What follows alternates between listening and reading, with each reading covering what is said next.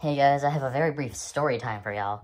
So, the other day, I went to the store because they had a coin exchange machine where you can exchange coins for a receipt to get cash, like paper cash.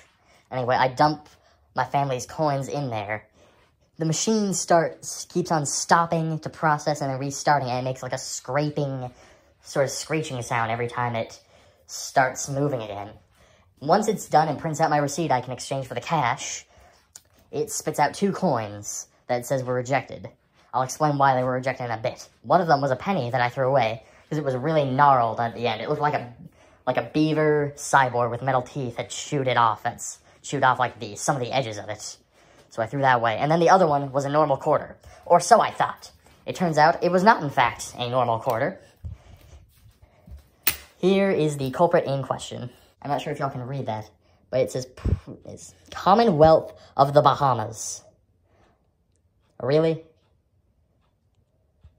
The Pirates of the Caribbean are really out here trying to swindle a supermarket.